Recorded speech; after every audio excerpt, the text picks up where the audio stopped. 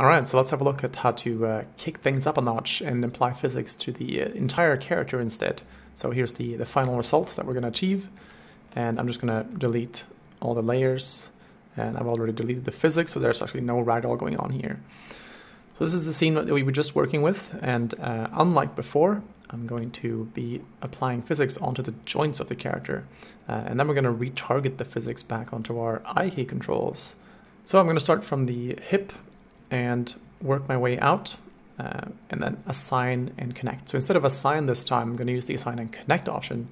And like assign, it will make a marker, and then it will connect them together. The order in which it connects is also the order that you select. So it'll be important to select things in the order that you want them to actually be connected. So for the arm, I'm going to select the torso, followed by the arm. So now the arm will actually be connected to the torso. Likewise for the other arm, and the legs, and the other leg as well. There we go. So now we have a character that's driven by physics, and at this point it's getting a little messy, so I would normally hide the joints, and then I would take the solver and maybe just offset it slightly to the side like that. So now we can see like the before and after simulation. Per default, he's going to try and match the animation quite closely, so just to demonstrate the effect that we have at the moment, I'm just going to lower the rotate stiffness quite a bit. So now he's a very relaxed guy. And I'd say that our goal is to just get some overlapping motion onto this action, this bullet that's hitting him in the shoulder. The next thing that's missing is the gun. So like before, I'm going to select the gun control. I'm going to assign to that. And also like before, I'm going to replace the mesh of the gun, something like that. And obviously I didn't run the assign and connect in this case, because what I want to do is to connect the gun to both hands. And so since it's a lone object, now I can use the constraints. So I'm going to select the hand joint, in this case the hand joint that we assigned to, followed by the gun control. And I'm going to go Ragdoll constraint weld, and this just welds these parts together. So now he's unable to let go of that gun. In this case, I also noticed that there's some self-intersection between the upper part of the arm, or the lower arm rather, and the gun.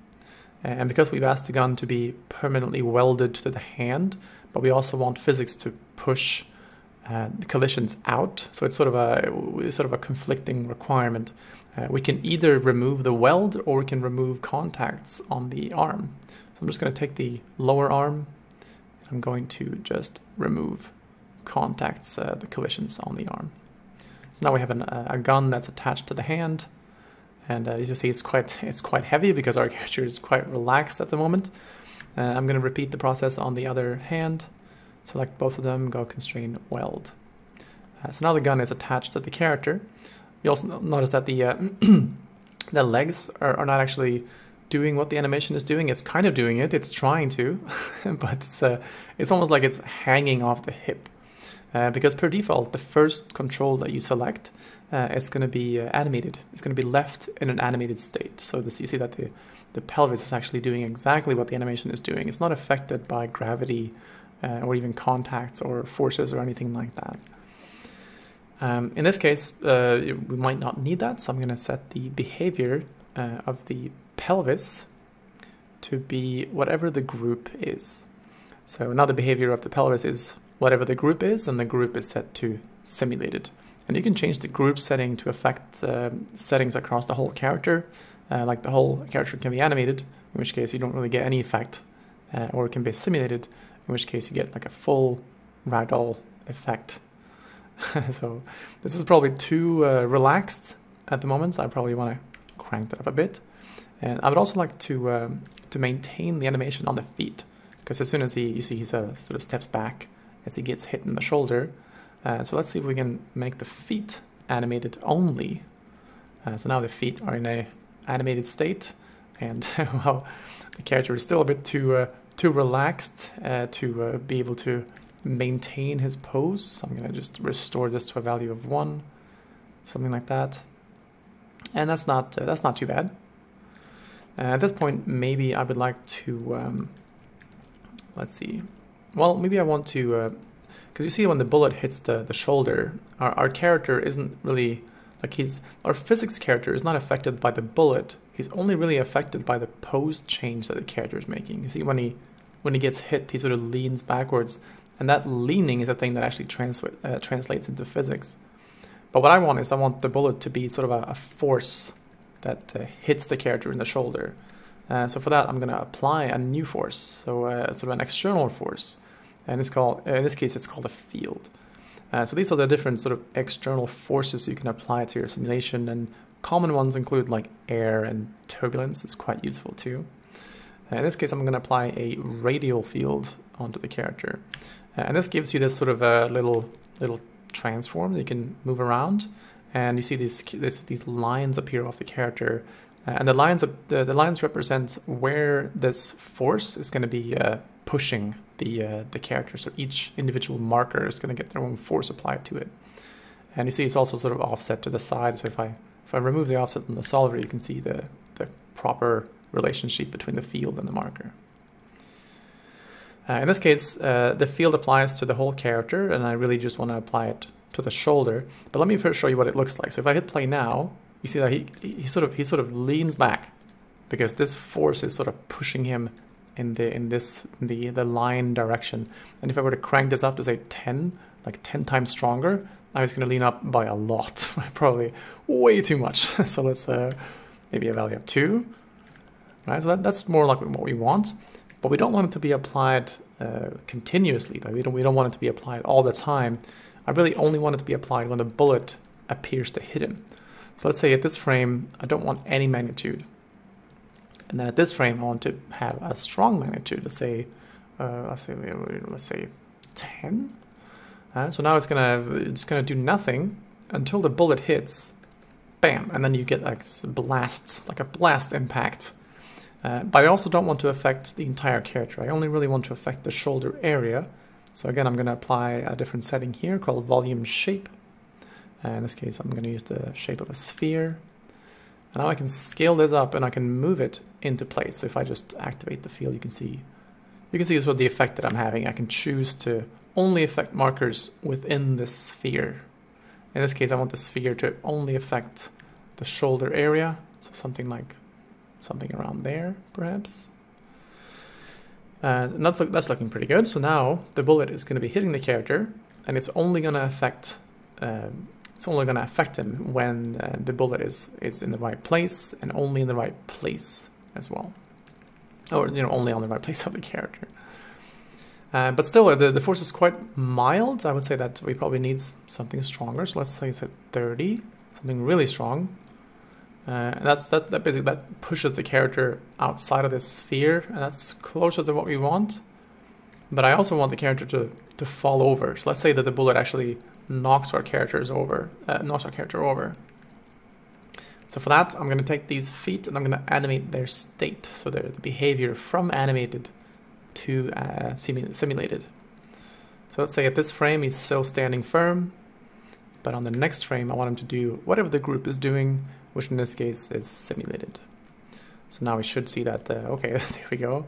So now he's being hit, but he's being hit sort of from the front and he's falling to the side. So I think I'm better rejiggle the force so it's more sort of in the front of the character. Something like that, maybe a little bit to the side. Okay, that's not bad. So now we have a bullet that's hitting him in the shoulder and pushing him backwards. It's looking pretty good, but he's still very stiff, like he's like a cardboard character. So maybe also when he gets hit, I want him to relax, just like loosen up his muscles so we get some nice sort of follow through and some nice overlapping motion on the body versus the legs. So let's say that from this frame it's going to be a strong value of 1, but on the next one I want it to be a value of, say, a much lower value, sort of 0.1. There we go. So now we get some proper, like he's really bending over as he's being hit. And okay, that's looking pretty decent. All right, so he gets hit and immediately falls to the ground. Maybe I would like to actually move this to the side so we can see what's going on. Okay, there we go. Let's see, from here we can see that our characters, like the simulated version of this guy, is much thinner than our actual character. And let's see if I can demonstrate exactly why this can be important. If we start by trying to record this, because there's two more things we need to do to properly record this back onto our character. Because remember with the gun, when I assigned the gun, I could then just hit record and it would record back onto the gun. But in this case, we've assigned onto the joints, and we don't really want to record onto these joints because the joints are driven by IK. Right? So when I move this gun, we indirectly rotate the joints. And so I don't want keyframes to be put on these joints. Instead, I want keyframes to be put on the pole vector and the IK handles of the foot. You know, and like this, you know, the spine should be controlled by this controller rather than the actual joints. Because see, the joint here is completely driven by a constraint. So just to demonstrate what happens if you don't fix this, if you don't resolve this, I'm just going to go Ragdoll record. We can see what it looks like. And if I now hide the solver, we can see that the character is completely demolished by our record operation because we've tried to keyframe IK, joints driven by IK, and that's not really something Maya is kosher with. I think even the controllers are now like, we've broken all notion of IKFK on this rig. The gun is doing its thing, but it's not really moving the hands anymore. So I'm going to undo that because that's not what we want. And instead, we're going to retarget our simulation back onto our animation controls. To do that, I'm going to select the foot, for example, the one that we've assigned to. I'm going to shift select the control. I'm going to go Ragdoll, edit, retarget. So now you can see in the channel box of the control of the IK control, we can see the same marker that the joint has, because now we retargeted this joint onto this control. I'm going to repeat that onto the other foot. For the thigh, or rather the knee, I'm going to retarget that onto the pole vector. Likewise for the other pole vector. For the legs, like these don't really need to be animated at all because they are driven entirely by the pole vector and the IK control. So I'm going to select both of these and I'm going to go edit untarget, which means that they just won't get any animation whatsoever. I'm going to do the same thing for the upper arms. They also don't need any animation, and the hands also don't need any animation because they are driven entirely by the gun. Let's carry on. We want the hip control to be retargeted onto the hip nerves control. So edit, retarget. Likewise for the torso goes here, and the head goes to this control right there. There we go. And that should do it. So now when we record, we can try this, record simulation. We should find that now our character is actually being recorded back onto our IK controls as opposed to our, well, it looks like we forgot the pole vectors for the arm. So let me delete this layer that we just did. And let's take the elbow, pole vector, edit and retarget. You as well, retarget. And if you ever get confused like I just did, there's a way to visualize which marker goes onto which control. And that can be done via the Ragdoll edit and retarget option box. So inside of here you have this little editor tab, hidden away, where you can look at what markers are being recorded onto where. So for example, the gun is coming from this marker. The hip control, the hip marker is being recorded onto the hip control, and the thigh is going nowhere. Likewise for the other thigh, and upper arm going nowhere. The hands are going nowhere. And this little UI on the side can give you some idea of whether it will work or not. In this case, it's saying that this channel, like the channels on the big gun, is actually connected to something. And that's because we've already recorded it, so it's connected to the animation layer. If I delete the animation layer, we should find that these warnings go away, and now it just shows you that the big gun actually has keyframes on it, and that's typically fine. If it was constrained, it would show you that as well. And you can also retarget from here. So if you select, let's say the big gun is untargeted, so it doesn't go anywhere. So you can select the big gun from here, shift select your control, and now I can retarget it, and it will show you the big gun marker is going to the big gun control. And there we go, so that should be enough. If I now record this, and I can hide the solver. Actually, it's already hidden. There we go, so now we've recorded our character back onto our controls. There are a few issues that I'm spotting right away, one of them being that the elbow and things are sort of going through the body. That's not really what we want.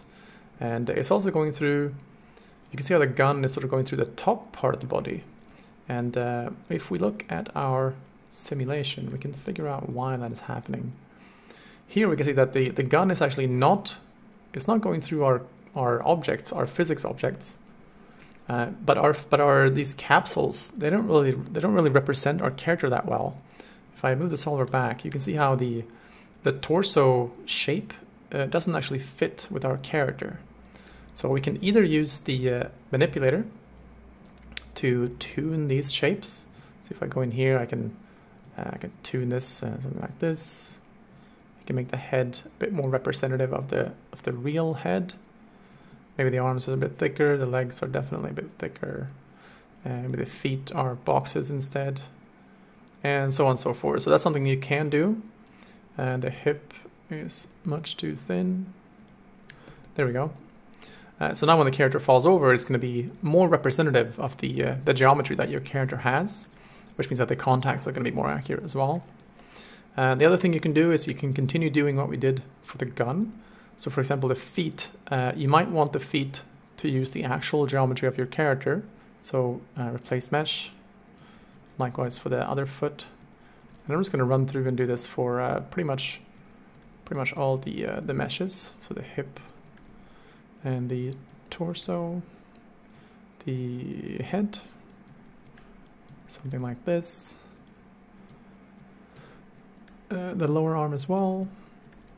And the hand.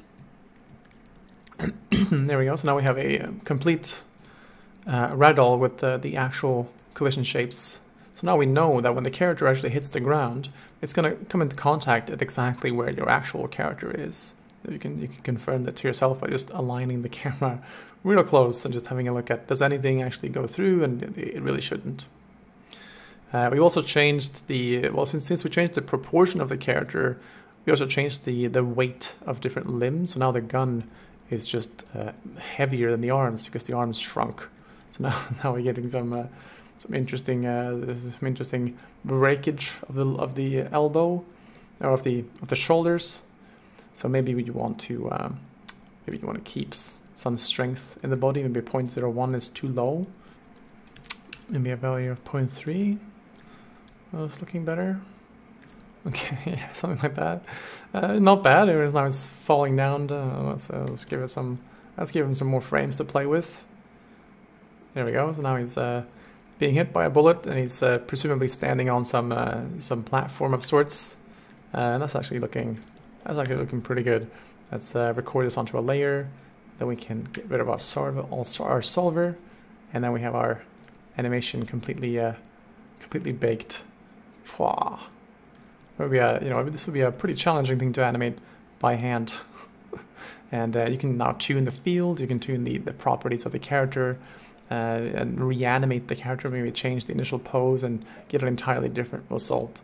And you can keep stacking up layers with versions of your simulation and keep playing around until you're happy with it.